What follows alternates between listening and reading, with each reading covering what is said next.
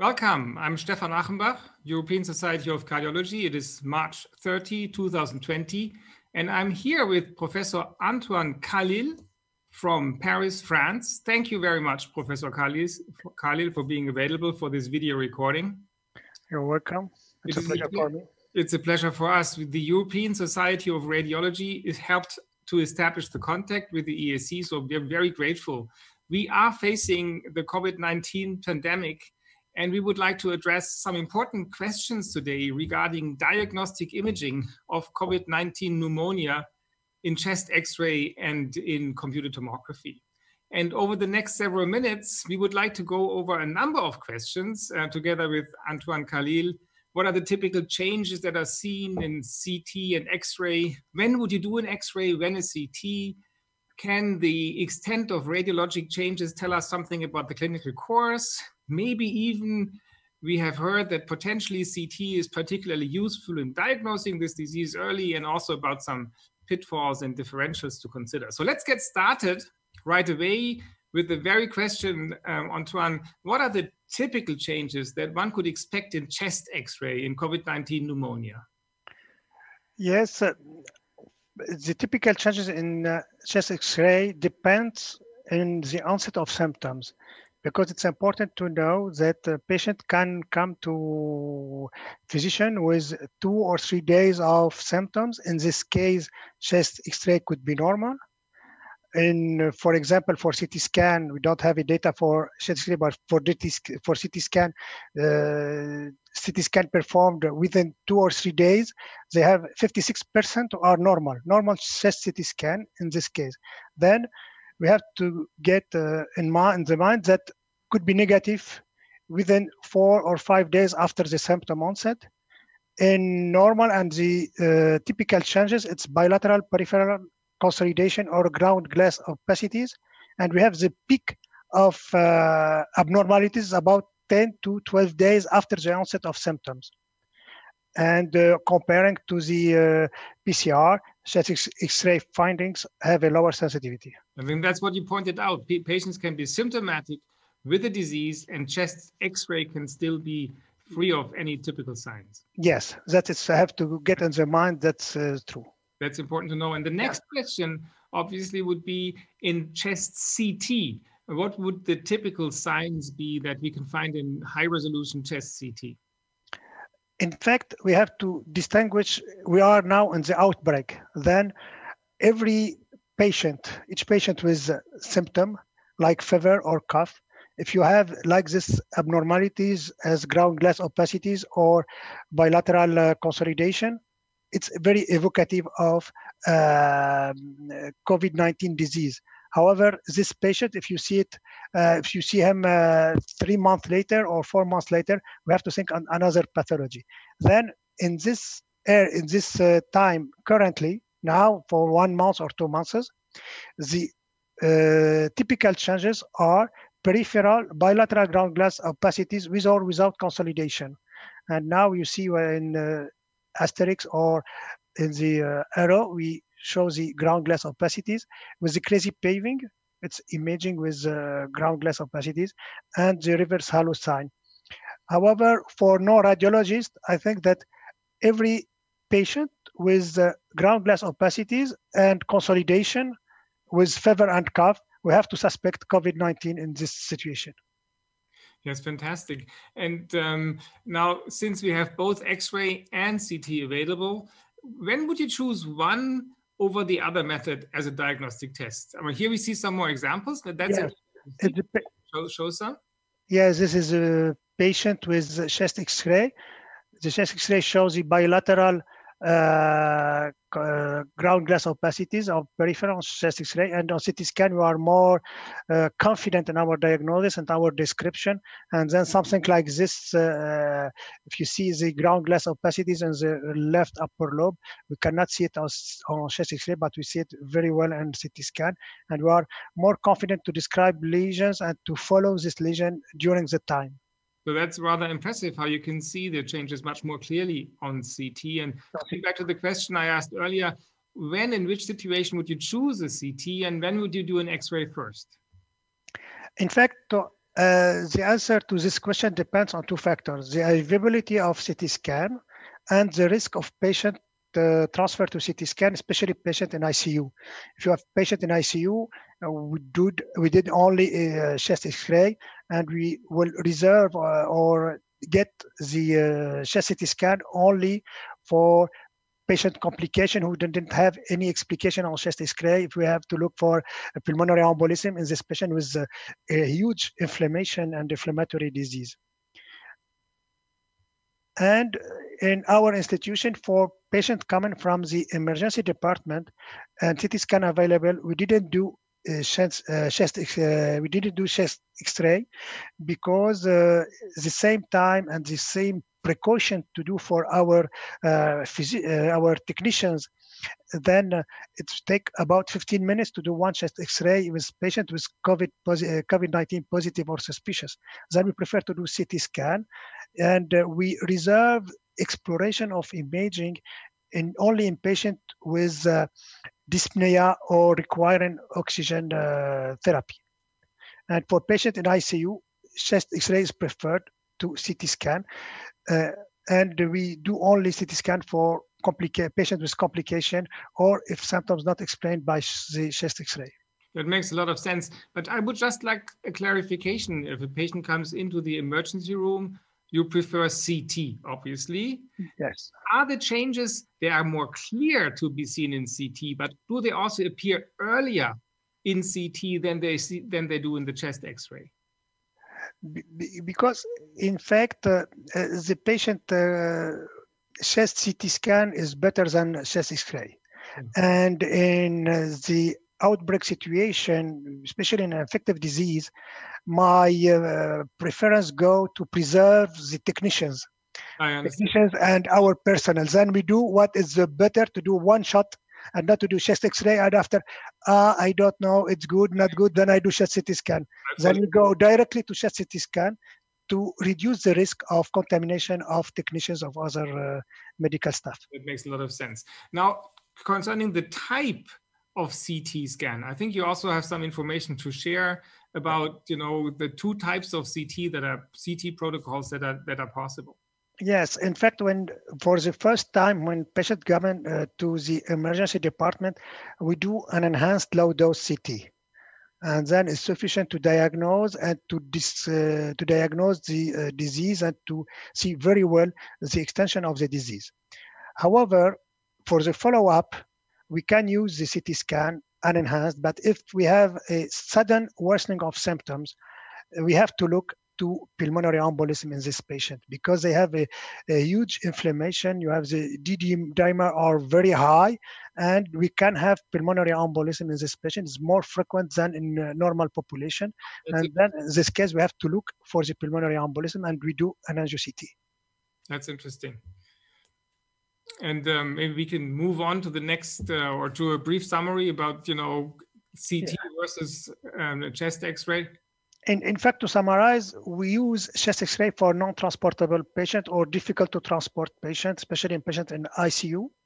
And we choose this CT for all others, especially at the initial assessment. And because with one idea, preserve technicians, because we need technicians and medical staff to go through the outbreak. Absolutely. Now, often it seems that physicians are rather surprised by the clinical course of patients who can be stable for a long time and then suddenly experience worsening of their symptoms. And is imaging helpful here? Does the extent of imaging changes correlate to the clinical course? For example, are there predictors of rapid deterioration? Yes. In fact, the extent of parenchymal lesions correlates with oxygen requirement, and we can know that a patient with a lot of consolidation, we know that this patient in 48 or 72 hours will be in the ICU with mechanical ventilation. Mm-hmm. And this extent also predicts the evolution toward resuscitation and mechanical ventilation. I see. I think you also brought some examples on the next several slides. Yeah. Can you have a look? Yes. For example, this patient at D3 of onset of symptom, he didn't require oxygen. We have some ground glass opacities in the lower lobes. D9, it was a systematic control. We do a systematic control at D7, from D7 to D10, because before the arrival of immune response, of a huge immune response. And in this case, patient without oxygen, and you have a extension of ground glass opacities. And 2 days later, he was hospitalized for distress, respiratory distress, and needs oxygen.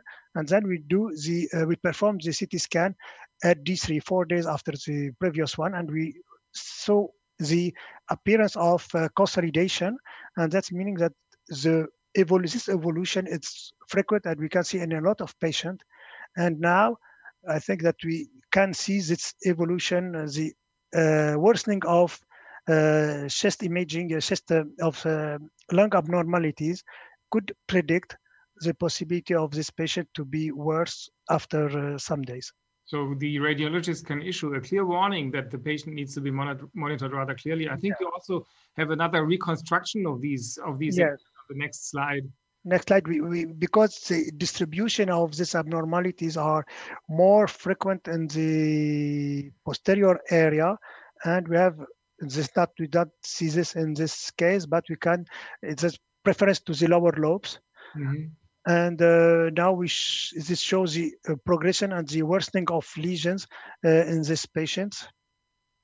Now, since you indicated that imaging, particularly CT, can be helpful to sort of alert the physician to potential deterioration of the patient, how frequently do you suggest that imaging should be done? In fact, with the knowledge of the history of this patient, because we can have a real worsening of clinical symptom about between D8 and D15, with the coming of the worse of the immunity response exaggeration. And in this case, we prefer to do a CT scan between D7 and D8, and it depends on the first examination, and we do also D14 or D15 at the end, in fact, the risk of immune response. Mm-hmm. And we can perform other CT scan if there are a worsening or sudden worsening of symptoms, especially to search for pulmonary embolism.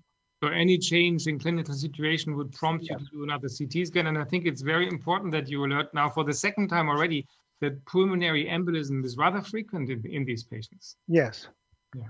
Now, concerning important question whether maybe you should use CT imaging much rather than waiting for the PCR as the initial diagnostic step. That is something that you hear once in a while. Can you enlighten us a little bit concerning this important question? In fact, the recommendation on how to manage disease are volatile. We know we modify our recommendation, but today in France, and according to the recent RSNA recommendations in the United States, CT is not to be used for COVID-19 screening. Mm-hmm. But what we do in our emergency department, that we do the PCR samples, and you have to wait about 24 hours to have the result. If CT scan is very evocative of the diagnosis, then we can discharge the emergency department from this patient and to go to hospital in COVID-19 bed. I understand. Yeah. And that's it's important. Not really to do this screening in patient in well health. If he doesn't need to oxygen, we didn't perform imaging, or we don't do any imaging for patient who didn't need oxygen, who didn't need to be admitted at the hospital. Yeah, so the recommendations are that PCR of the virus still remains the screening test. Yes. But in symptomatic patients, if you have clear CT findings, you don't have to wait for the test. You should rather proceed accordingly. Yes. Excuse me. And if you have a good image of showing it's very evocative, even if PCR is negative, we have to re-perform PCR because CT scan is more sensitive than PCR. That's interesting to know. What are the most important differential diagnoses? I mean, with the pandemic affecting more and more patients, COVID-19 becomes more and more likely if you do imaging, but then you still have to consider some important differentials, I would assume. Yes, it's important to don't miss the other pathology, especially if you have patients with fever. You have to, if you have a good presentation as tuberculosis and CT scan, it's well known that is not COVID-19 or bacterial pneumonia. However, it's important to know that the COVID-19 currently is very frequent. Then patient could have tuberculosis and COVID-19. Also both. Then it's important to say he has tuberculosis and you have to treat tuberculosis, but that not mean that he doesn't have COVID-19 during this outbreak. I have experienced one patient with a bacterial pneumonia at pneumococ, and he was pneumococ pneumonia bacteria, and he has also COVID-19. And it's important for the image for radiologists to not miss a pneumocystis pneumonia, especially in patient at risk, in its patient or other patient. And for cardiologists, we can have heart failure.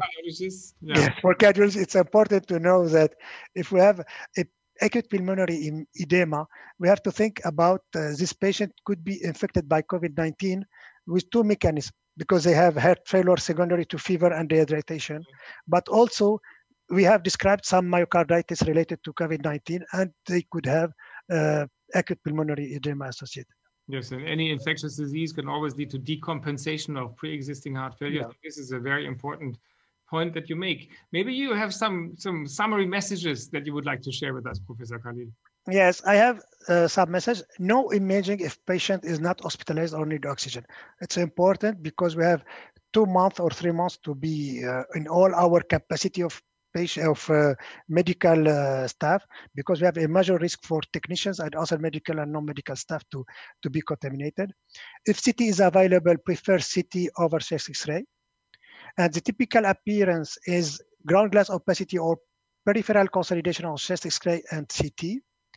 CT is more accurate than trust typical CT finding, even if the PCR is negative, and then you have to repeat PCR.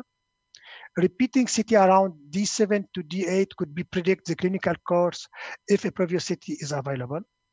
And do not forget that patients may have other pathologies than COVID-19. Well, thank you very much, Antoine. It was a pleasure to have you share your wisdom and your insight with us. Thank you very much for being part of this video recording.